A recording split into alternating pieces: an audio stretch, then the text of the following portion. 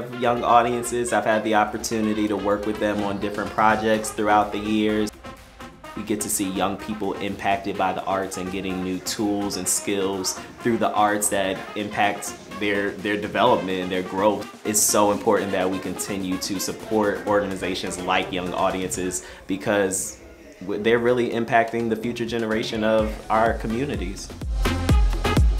Our dance is going to be a combination of a hustle, a cha-cha, and then a couple other things that Deonté is specializing in. So we are going to combine our talents. A little bit of everything, like he says.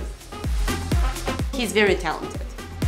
He did a lot of dancing in the past, the acting, and those skills obviously help a lot. I've surprised myself, and I'm actually remembering how much I love dance. I'm remembering how much I enjoy just the process of learning.